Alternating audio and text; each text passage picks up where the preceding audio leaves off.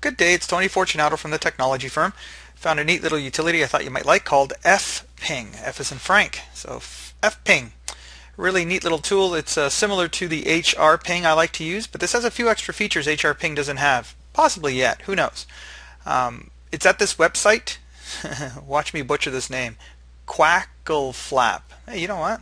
That might even be close, who knows. So you go to this site, quackleflap.com, and Fping is a free download. And again, it's a command prompt based tool. Okay. So what I'm going to do here is a few little notes for you. When you download the tool, you just basically unzip it and it creates a directory structure, and here you'll see some registry files. You don't have to use these, by the way. This text file explains what these are doing. You may not need them. All right, it depends on what you want to do. We have a 32-bit file or folder, sorry, and a 64-bit folder. So if I double click on this guy, because that's what I have, 64-bit folder, say that 3 times, you'll see fping.exe. So what I had to do, and you may have to do this as well, is go to Properties, and within Properties I go to Compatibility, and I have to make sure I run this program as an administrator. Okay, and that way you don't get some of the socket errors that you might get if that was not selected. The second thing I have to do, I'm just going to minimize this guy, is I need to go to the command prompt as an administrator. Okay, those are 2 pretty important things. If you don't do that, you're probably going to have some issues. So we're going to minimize this stuff and just concentrate on him. And I've got my commands as always in a little notepad, and I'm just going to bring them in bit by bit and show you what they are. So the first one, fping a host dash capital S or uppercase S 80/200.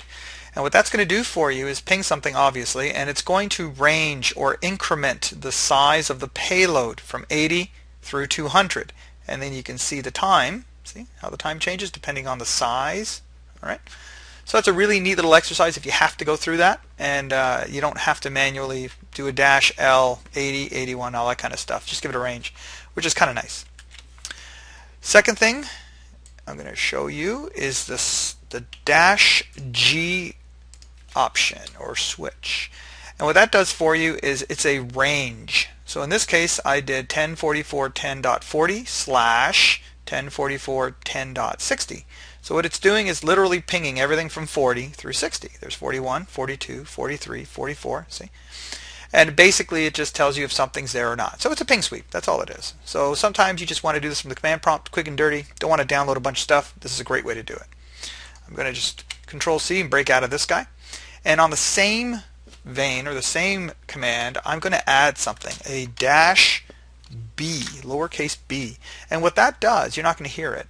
Every time you get a reply, you get a beep, which is kind of nice. So if you just want to know when something replies, you get this audible beep from your computer. It's just a very slight little beep. It's nothing too atrocious. I've used this quite a bit, not so much for the range, but if I just want to see when something comes up, here, I'll show you here. So if I was just doing something like this, pinging my router, and every time it comes back, oops, I'm sorry, I left that G in there, and every time it replies, I get a beep. Okay. Now if it went down for whatever reason, then I don't hear the beep. So if I just want something in the background to let me know when something comes back up, that's a really neat option. All right, on to something else. The dash T or uppercase T parameter. What that does is gives you the time stamp. Okay. This is really helpful if you're deciding to write this to a log, which is coming up next. And you can either do a dash T, if you want the date as well, you can actually do a dash D if you want. And of course you can do them both as well. Okay. Coming on to the log topic, you can write this stuff to a log. Okay. And for the people who know me fairly well, I'm kind of the batch file guy. So this is a great way to write to in a batch file. You can write your results to a text file. Now this is different than the typical greater than sign or the redirection that you can do from the command prompt, because in this case it writes the log and shows you what's going on at the screen. So if I was to do a greater than, well then at that point you wouldn't see anything until the end. The command prompt would just come back. All right. Another neat little option is dash O. And I like dash O. Even HR Ping does this. And basically dash O doesn't show you all the pings, the individual pings and the responses or no responses. It just shows you the end results, which sometimes is all you need.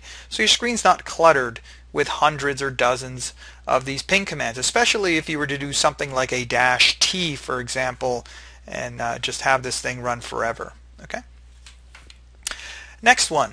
Yeah, I'm just typing these things in now. It's not that much work. I can do something called a dash D. And what this is, this goes on that theme that I tell people about packet bookmarking.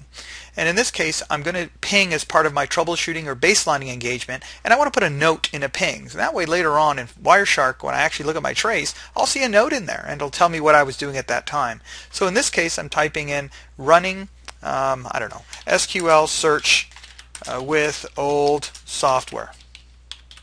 Okay. Oh, if I can type it right. These fingers.